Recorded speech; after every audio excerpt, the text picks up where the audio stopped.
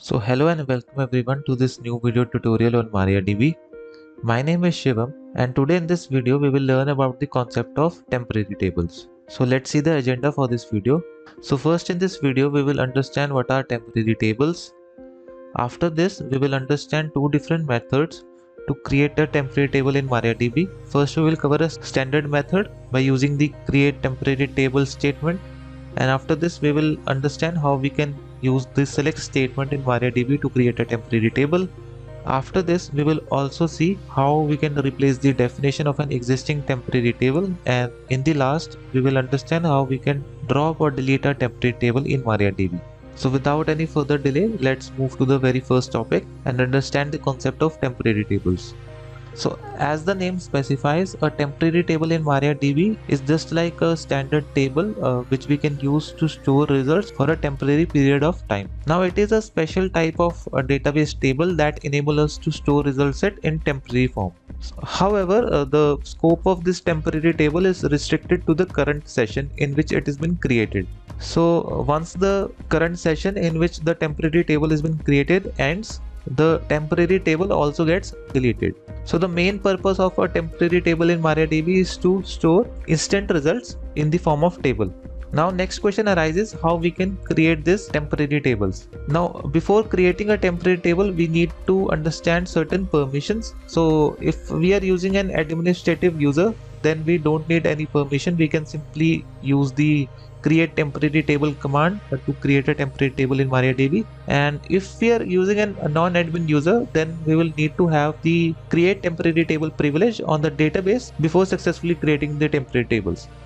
So this is the command that we can use to grant the create temporary table privilege, in which we need to specify the database name in which we want to create the temporary table, and we also need to specify the username. So let's practically understand how we can use this command. So here we can look at this SQL code, where first we are using this create user statement to create a user named James. Then we are using this grant create temporary table privilege, and here we have specified the database as MariaDB tips, and here we have specified the username. Now let's execute this. So here we can see the command has been executed successfully without any error or warning. Now we can use this user James to create temporary tables in this MariaDB tips database. So once we have a user with correct permissions to create a temporary table in MariaDB, we can simply use this syntax. So the syntax of creating temporary table is quite similar to creating a standard database table. Just we need to use this temporary keyword in between this create table statement. And then after this, just like we define columns and column definition, we can define that for temporary tables as well. Now let's take one example. So here we can see one example where first we are using this create temporary table statement to create a temporary table with this name temp_USA_states, and within this we have specified the columns. First is the state ID of integer data type, then we have specified the state name which is of varchar 50, and then we have specified state code. So after this we are using this insert into statement to insert 10 rows in this temporary table. So if we execute this, so here we can see the command has been executed successfully without any error. Now what we can do, we can use a select statement to check the result for this temporary table. So here I will simply write select star from and execute it, and here we can see the result. So with this we have successfully created our first temporary table in MariaDB. Now let's look at another method of creating temporary tables, where we will understand how we can use a select statement. For this execution, what we will do, we will first create a standard database table which is named as department table. It consists of 3 columns, department number, department name and department location, and then we are simply using this insert into statement to insert 5 records in it. So once this department table has been created, then we will create this temporary table with this name temp department, and then within the body of this temporary table we will use this select statement, where we are selecting 2 columns from the department table that we just created above. So by using the select statement we can simply copy the definition and data of this department table. Now let's execute this example. After executing we will use the select statement. So let's simply use the select statement to see the result. Select star from This was our table name. Let's click on execute. So here we can see the result.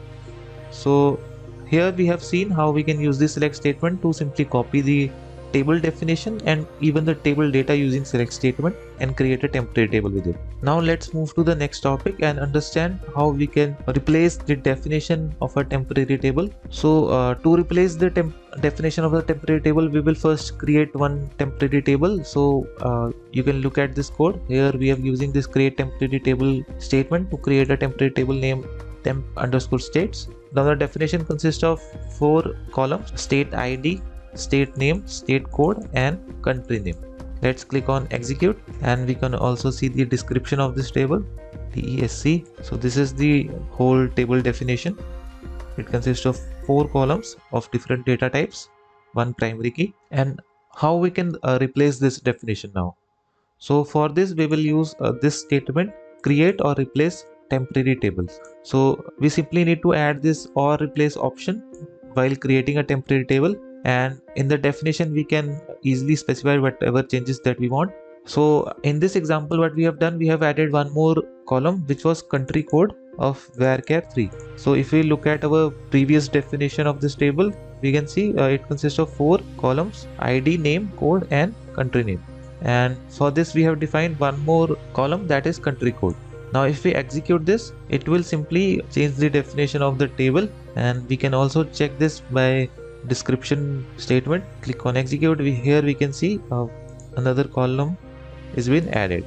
Now next the question arises, can we delete this temporary table? So the answer to this question is yes, we can delete it, even though it is not required, because once we end this session, that all the temporary tables created within that session will be automatically deleted. But still, if you want to manually delete any temporary table, we can do this by using this drop temporary table statement.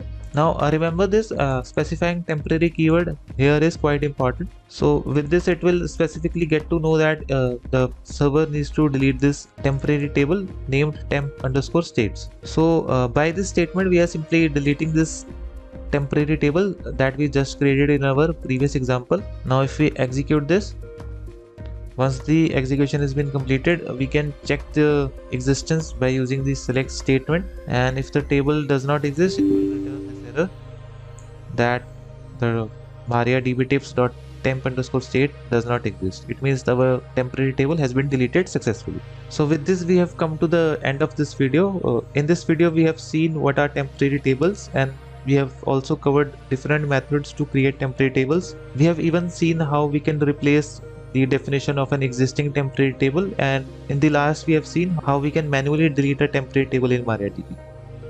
So if you really like this video, please press the like button and do subscribe to our YouTube channel for more tutorials. Thanks for watching. Have a great day.